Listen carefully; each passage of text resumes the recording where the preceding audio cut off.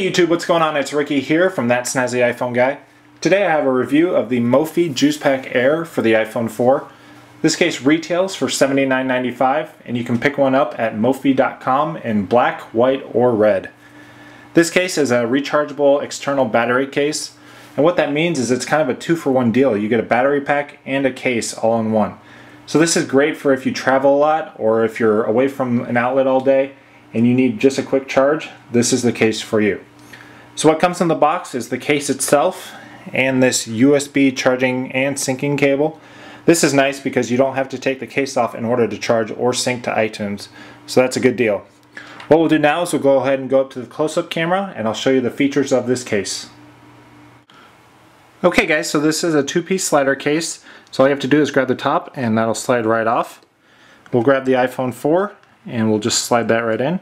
And as you can see, it'll just drop right into the 30-pin connector. Then we'll take the top portion and we will throw that back on. And there you have it. What I love about this case and what I think most people will like about the case is that it stays true to the iPhone 4 design. You have the silver sides and the black back all the way around. On the back here you have a cutout for the camera and the flash. It's a pretty large cutout, so I don't think you'll have any problems with the flash. Over here you have the cutout for the volume up and down, and also for the silent ringer toggle. They are deep cutouts, so you'll kind of have to get a fingernail in there to push the button down. On top here you have the headphone jack and the sleep awake. Again, a deep cutout, but you can still hit the button just fine. As far as sound goes, the sound is redirected out the front, which I think sounds a lot better than the original iPhone design. On the bottom here, you have 4 LEDs that show you how much charge is left in the case. On the right side here, you have the sync and charge port.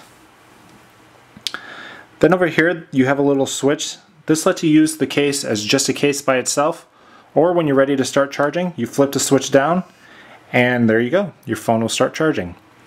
Now this case does have a 1500 milliamp battery, which means absolutely nothing to you and I as common people. So I'm going to give you a real world experience. I had my phone drained all the way down to 0. When I turned this case on, it charged it all the way up to 75%. So it's not going to do a full charge, but it'll charge it enough to where, you know, if you need to get home and then do a charge, you'll make it just fine. As far as lay on the table design, it doesn't have very much, so I wouldn't trust laying your phone down like that. As far as drop protection, it is a really thick case. That's probably one of the minuses, is that it's really thick and adds some bulk to the iPhone, which is already slim. But it does add that drop protection, so if I were to drop this, I would feel okay. Okay? So thanks for watching, guys. If you could subscribe, comment, and rate, that would be great. And as always, stay snazzy. See you later, folks.